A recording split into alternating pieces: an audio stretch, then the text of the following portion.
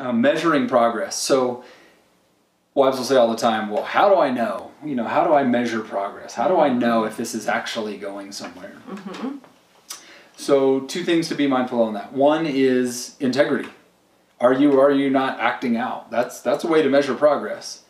But that's not the full picture, because that's just behavioral oriented. That's not heart oriented. Mm-hmm. That's just the symptomology, A better question in terms of progress and measuring it is, what am I learning about myself, God, and others? So again, you're going to hear this theme, God, self, others, all the way through. What am I learning about God, self, and others?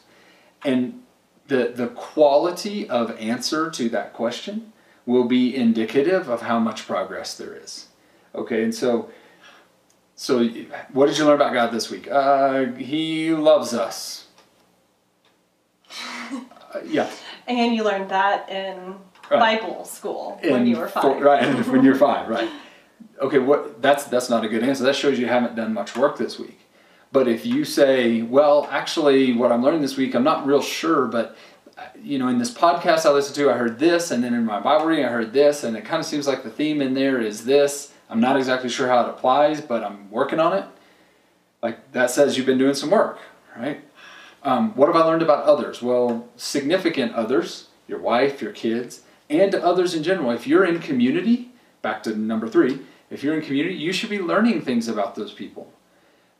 Not just what flavor ice cream they like, although that may be part of it, but who they are, core of soul stuff. Mm-hmm. And then last is yourself. What are you learning about yourself? I learned that I've been a jerk and I've got a lot of work to do.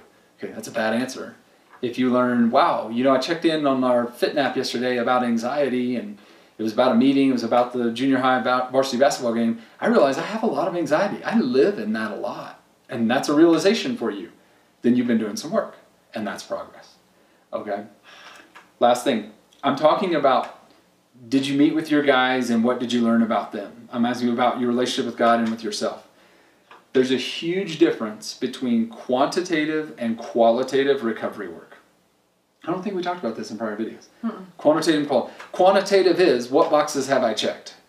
I've been in the Word, been in counseling, went to my group, had my guys, made some phone calls, fill in the blank, right? So these are the things that I've done. Qualitatively, what the heck difference does it make? What difference is it making inside you to be doing these things? And so over and over again, when I hear guys doing a whole lot of stuff and a wife going, well, he needs to do more, he needs to do more. He needs to be in another group and have another counselor, and he needs to be doing more step work, and I hear this stuff all the time. Mm-hmm. When I can verify a guy is doing a whole bunch of things, but she's still saying that as a wife, it tells me qualitative work is missing. It's not that the reason she's saying do more and he's going, I don't have time to do more, I'm doing everything I can. The reason she's saying that is because more might make a difference, but that's not what we need. She's yearning for that heart change. She's yearning for that qualitative aspect. Yeah. Yeah, you learn that your buddy Jim likes vanilla ice cream, but what did you learn about Jim and how does that affect you? It's a different thing to say Jim likes vanilla ice cream, and I learned that he had this situation with his kids, and he taught me that his theological concept of leading your family is practicing forgiveness and asking for mercy. And so now I'm trying to figure out how to apply that in our lives. That's work. That's qualitative work. Yep. Does that make sense? Totally makes sense. It's like, going through life numb and with blinders on versus digging deep and doing real work. Yeah. Let's do a pop quiz before we're done. Okay. And then we will really shut it down. One final, it won't be the last pop quiz though that I ever give you. Okay. So what are you learning about God? What am I learning about God? This week, yeah. And that's kind of the thing, is week to week theme. Like, if you ask every day, you're probably not going to get much mileage out of that, right? But week to week. Well, last week I was learning 2 things, or this past week I've been learning 2 things. One is I found a section of scripture that had my name in it, which I hadn't really recognized before, and realized that I've had a long-standing issue with my name just being a generic name, and so I feel like there was meaning in my name after I saw that. Mm-hmm. Like, that guy in the Bible with my name was faithful to help the other apostles accomplish their mission in his area, in his city. I'm like, my name has meaning. Like, I'm trying to be a faithful person to help people accomplish the mission of the city. So that's kind of about God, but it's also about me. You know, that my name wasn't an accident.